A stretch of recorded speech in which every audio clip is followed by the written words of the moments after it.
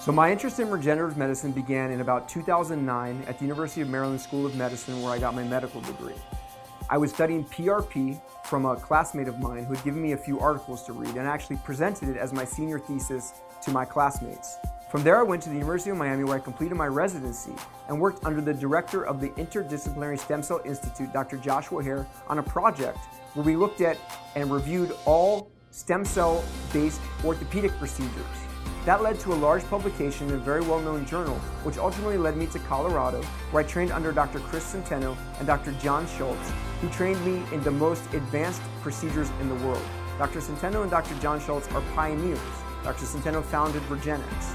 I myself am an advanced instructor for the Regenex Network and for the Interventional Orthopedic Foundation, a nonprofit where we train non-Regenex and Regenex physicians to do advanced techniques. I've helped develop techniques for the Regenex Network, and I'm able to offer all the procedures that are offered throughout the Regenex family of clinics.